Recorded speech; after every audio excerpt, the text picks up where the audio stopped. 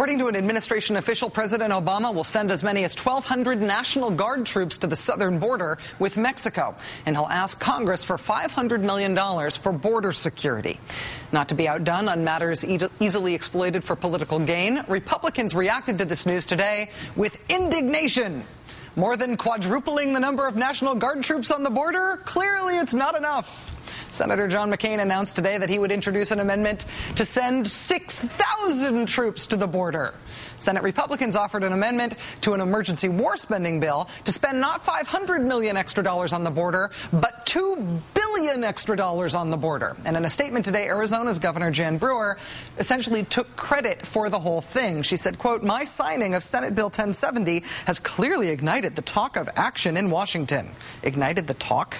I'm pleased that President Obama has now apparently agreed that our nation must secure the border. One word of advice to the National Guard troops who will be stationed in Arizona: don't forget to have your ID on you at all times.